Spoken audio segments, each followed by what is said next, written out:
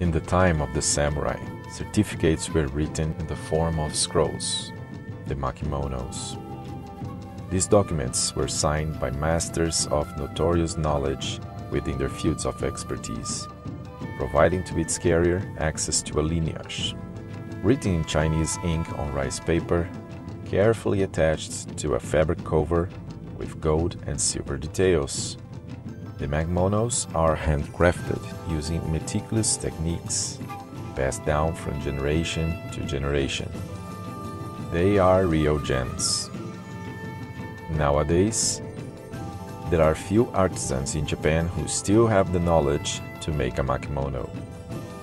Likewise, the opportunities to practice the ancient styles of the samurai sword are becoming increasingly rare, even in their country of origin.